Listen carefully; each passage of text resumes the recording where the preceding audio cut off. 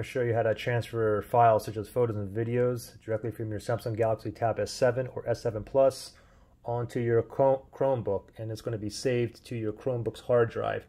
It's different than transferring files if you have a Windows computer or if you have a MacBook, okay? Again, this is a Chromebook right here.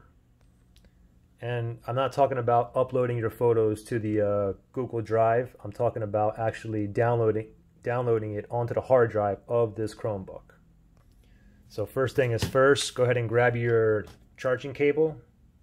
You have USB-A to a USB Type-C. Plug the USB-A into a port on your Chromebook here. So let's pop that into here. And then the other side, we want to go ahead and plug it directly into your tablet here. Pop that in here.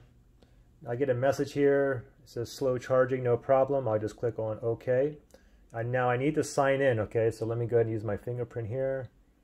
Let me go ahead and, oops. Let me just go ahead. Okay, there we go. So this message here pops up as soon as I signed in because I'm already connected. It says allow access to tablet data. You want to go ahead and click on allow, okay?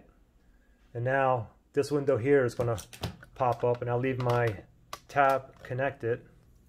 So now with this window open, I want you to look very carefully. Now, if you look down here, I see Galaxy Model MTP and Galaxy Models MTP2, all right?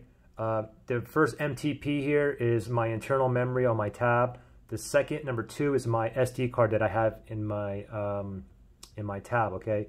So let's just go with the internal memory here. Let me go ahead and tap on that. And now you can see all these folders here.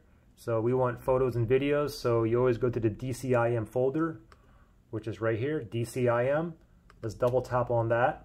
And then from here, I have some other folders. I have my camera folder, which is my photos and videos, and I have my screenshots folder, and I have my screen recording folder here. So let's double tap on camera here.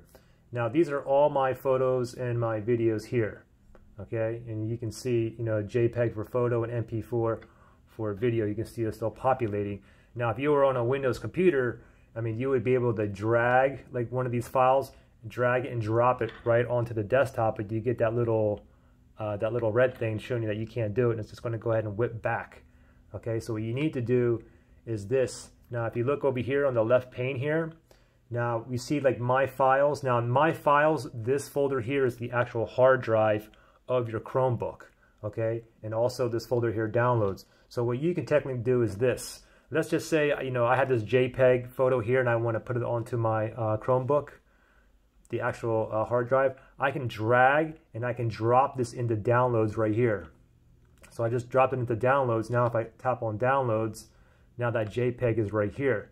Now what I typically do is I just go to my files here, and then I go ahead and just make a new folder, and I just name a new folder, whatever, and you can see that this new folder is under my files, my hard drive, okay, and I called it yo-yo.